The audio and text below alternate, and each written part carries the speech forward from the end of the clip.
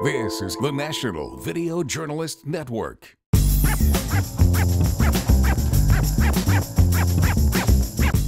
Welcome to MyLITV. From Manhasset to Montauk, we've traveled our communities to bring you the following events. I'm your host, Waldo Cabrera. MyLITV starts now.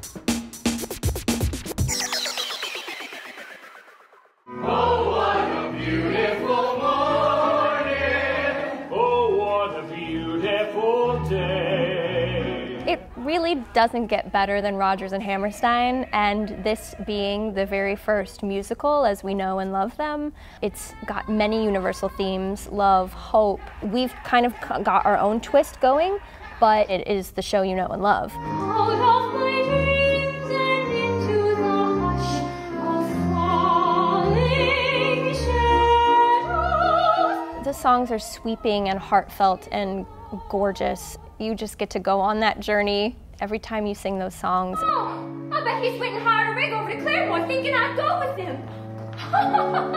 That's all you know about it. Spent all this money hiring a rig and ain't got nobody to ride in it. Lori's a funny one. She's living on a farm with her aunt, and these two women are working this farm with their hired hand, Judd. There's a lot of pressure on Lori, and here comes along this cowboy, and he's handsome and he's charming, but he's a little fresh. Never gonna think that the man I lose is the only man among men.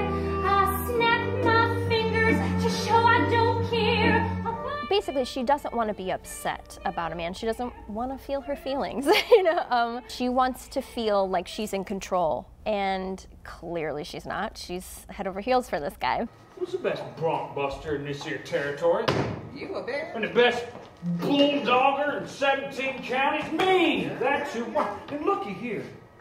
I'm handsome. For a lot of people, you know, we put up defense mechanisms and stuff. I think for Curly, it's the charm, because he's like, well, I don't want to be vulnerable. I don't want to be real in front of her, you know, so I don't want her to think that I'm weak. Don't take my arm too much. Don't keep your hand in mine. There's a moment in, people will say we're in love, and I get to spin Kaitlyn. It's kind of the first time that you've seen them actually have a romantic moment. You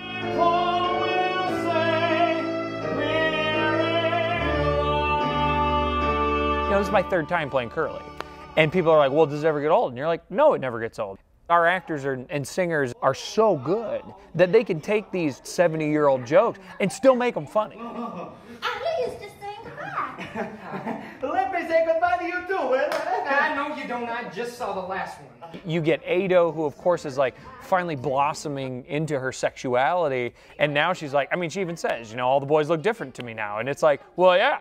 I'm driving Lori to the party tonight. You're driving, Lori. I asked her.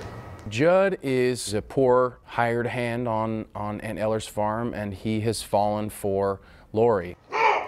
What am I doing in this lousy smokehouse? The way that I like to play it is that he's really just sort of damaged and misunderstood, and unfortunately also has a bad temper. When the sun flicks my eyes, it was all a pack of lies.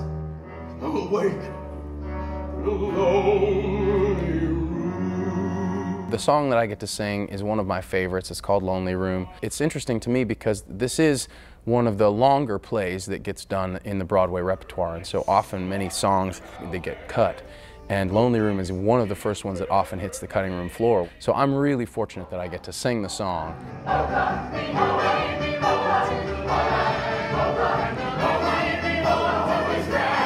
I love standing backstage and listening to the title song. It's just, tap your foot, and I just think the music is so amazing, and our cast sounds so incredible singing it.